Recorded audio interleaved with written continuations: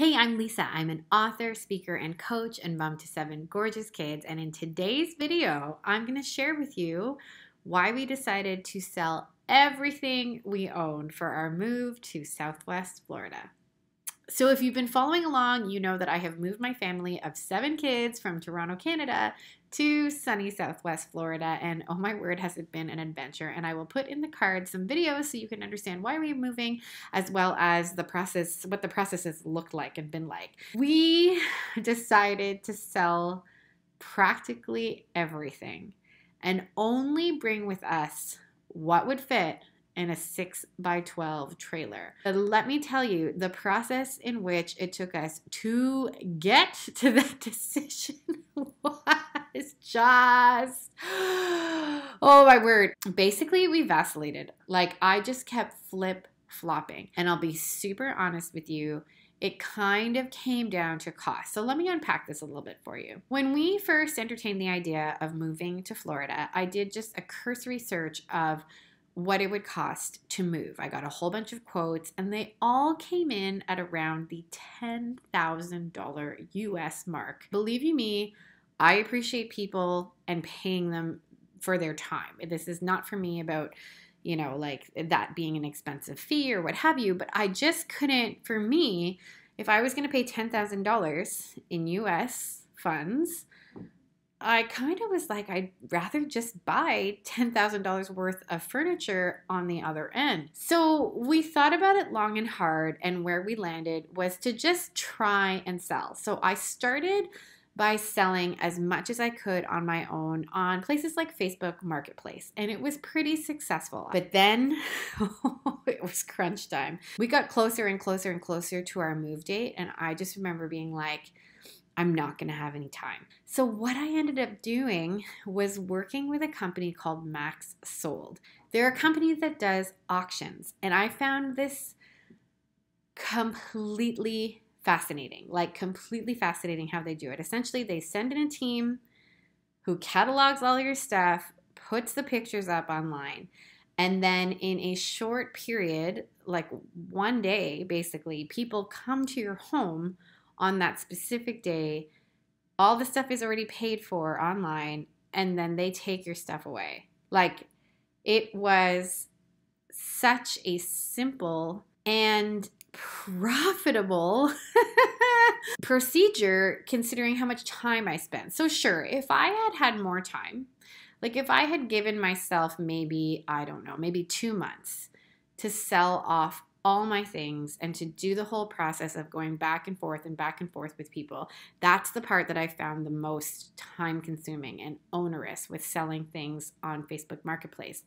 I would list something and people wouldn't show up, or I would list something and then people would try to haggle even on things as little as $5. And then of course your time is involved there, right? So if I was billing myself out at $10 an hour, for example, for all the time I was spending selling my used goods, it was starting to add up to a lot. And so that is why I decided to try my hand at this online auction. It was a really fascinating process. And at the end of the day, we made about, I think, $3,500 selling all of our used items. A couple tips if you want to go down this road of using an online auction like Max Sold. Honestly, it was an efficient way to sell my stuff in a short amount of time. So I really like that part of the process. And if you're interested in what it's like to have an auction, check out the link below. So one thing that's important to note, when you do an auction through a company like Max Sold, you don't control it. Like it's a bit of a gamble. So for example, there were some pretty good deals that got, sold. Like I had a fairly high-end bassinet that I think at the end only went for, $20. I think one of my sofas ended up only going for $100, and it was a higher end piece. So you really do have to relent of a little bit of control in that way. But on the flip side, I had some items that I thought absolutely nobody was going to purchase. And they went for so much more than I ever thought anyone would bid bid for.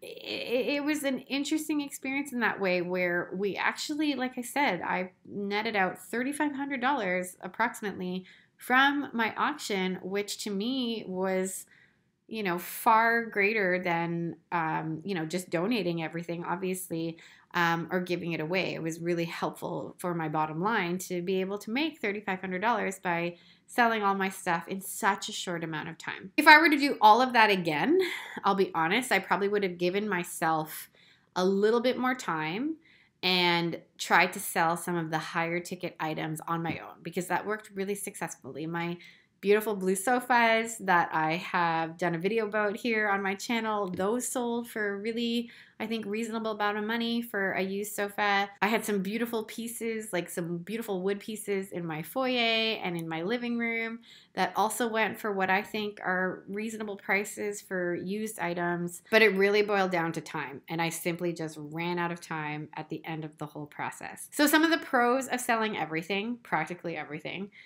was that you really get rid of a lot of stuff and realize the things that you need and you don't need, or the things that you think you need, you don't really need. It forced me to be very, to let go of material items and to really examine my relationship with material goods. I remember when, particularly my blue sofas, when they left my home, I remember being like, oh my gosh, my sofas.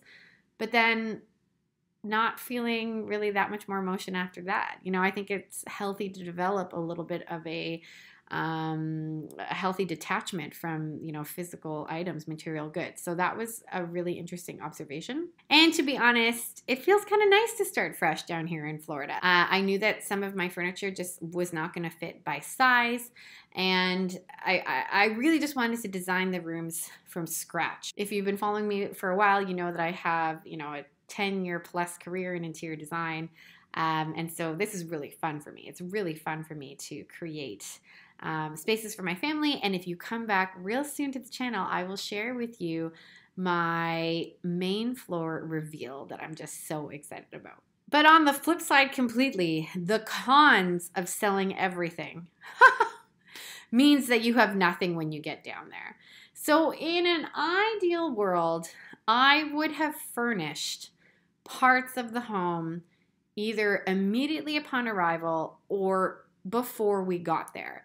I had one version of this whole adventure where me and a girlfriend would come in and just spend a week going shopping and setting up furniture and really having the home set up to be functional before my family got there. Well, things just didn't work out that way. And so we arrived to Florida with no mattresses.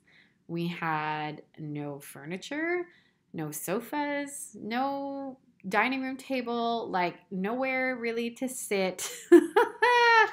And we lived that way for about, I don't know, maybe 2 weeks, where we were slowly bringing in pieces.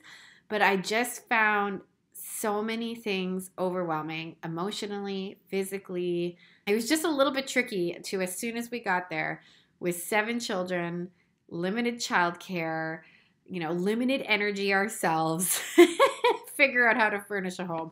So that's one big piece. You definitely need to have a plan for when you arrive. The other thing that was a little bit difficult about the last couple of weeks was that I was very mindful to not make decisions based on scarcity. So I was, I could feel myself getting very pressured and feeling very stressed and wanting to just hurry up and do it all. But I also wanted to pick items that I knew I was going to like, that were going to stand the test of time, that were, not just going to be rash purchases. And I found that really difficult as well. I found myself just sometimes being like, oh, we should just buy that. But then being like, do I really even like this? So if you do put yourself in a situation where you're feeling pressured to buy things, you might just want to be careful that you're not just buying things for the sake of buying things. In the end, everything worked out, and I'm really excited to show you how we furnished our main floor on a budget, how we got super resourceful. And so do come back for that reveal on this channel super soon.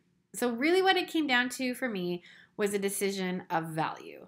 I was either going to spend $10,000 and bring all my stuff down with me, or I was going to spend whatever I wanted to spend and buy new things or new to me things down here in Florida. And in the end, I just sort of felt better about going the latter route and renting a trailer. And here's the thing, I really just believe when you discern something, when you take it to prayer, when you weigh the pros and cons, you have to just make a decision and then move forward. You can second guess yourself all you want, like literally, but that doesn't really serve you. You can weigh all the pros and cons forever and not take any action, but that doesn't really serve you.